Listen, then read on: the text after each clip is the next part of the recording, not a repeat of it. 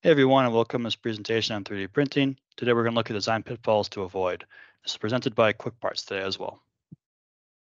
Our speaker today is going to be Tracy Beard. He is one of our Director of Operations. Tracy has over 40 years experience in the manufacturing industry, and most of those are in prototyping or 3D printing. And with that, I'll hand it over to Tracy to kind of start the presentation and get us going today. All right, thank you, Matt. So today, the agenda for today, we'd like to discuss some of the most common design pitfalls that affect 3D printed parts and maybe how to avoid those or how to correct your projects for upcoming jobs that you may have. We'd also want to briefly touch on some common 3D printed material strengths and weaknesses. So first topic is, don't design walls and features too thin. Really, this is probably the most common issue we see when we're reviewing files for printing. So we always try to tell people to avoid excessively thin walls and small features.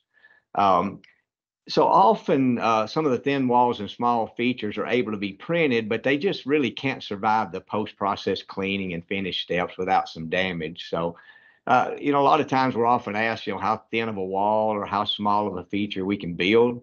And there's really not a firm answer. It just depends on the geometry, such as how long or how tall a small, thin feature is, maybe the type of the printing process you choose, as well as your material selection. So what we always say, the best way to ensure that your parts are printed correctly is to observe the industry standards for feature sizes and wall thickness.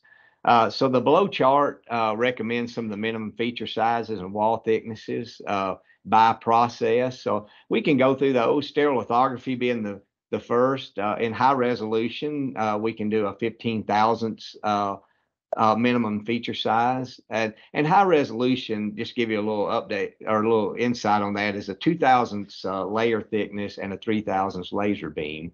So standard resolution SLA, we can do a 25 thousandths minimum feature size.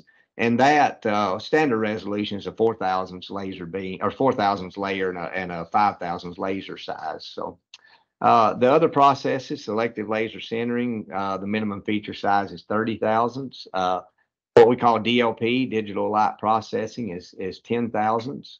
FDM or fused deposition modeling is 60, and direct metal printing, DMP, is 10 thousandths.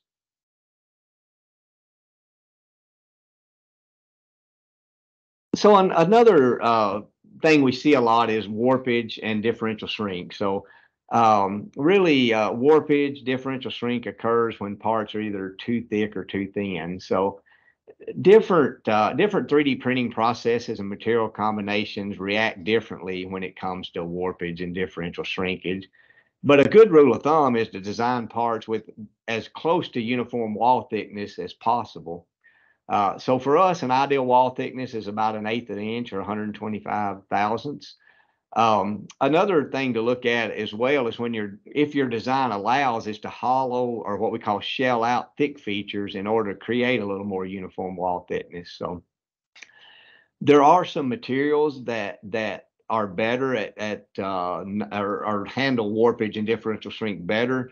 Some of those are like our nylon and glass filled SLS powders, as well as some of the composites and high temperature SLA and DOP resins. They tend to have less warpage and differential shrinkage than the resins with the lower heat deflection temperatures do. So one of the processes that probably we see a little more warpage is the SLS process, and that's just due to the temperatures the parts are exposed to while printing. And also DLP parts seem to have a little more differential shrink than other materials do.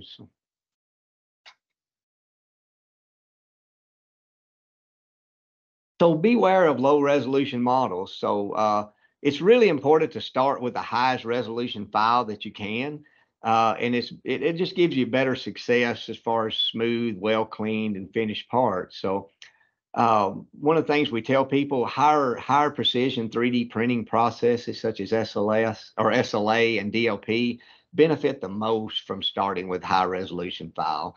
And it's just simply because of the increased level of detail these printing processes can achieve.